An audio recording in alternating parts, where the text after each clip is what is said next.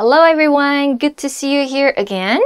非常高兴再次和大家在这里见面。Welcome to Chinese Weekly Words. This week we're going to talk about post office. 邮局 post office. Okay. Now we have 信封。信封 is envelope. 我需要一个大的信封。I need a big envelope. 大的信封。Okay. 信箱。信箱 is mailbox. Mailbox 信箱。我的信箱满了。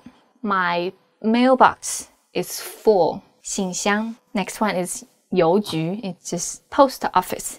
邮局几点开门？ When does the post office open? 邮局。信 is letter.